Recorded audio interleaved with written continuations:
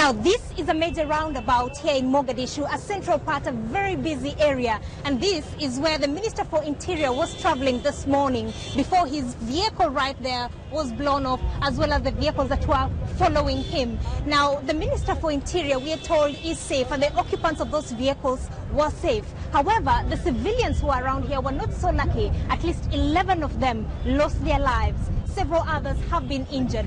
Now, this is a very central place in Mogadishu, with this road heading to the airport, another one heading to the presidential palace, and another one to the market.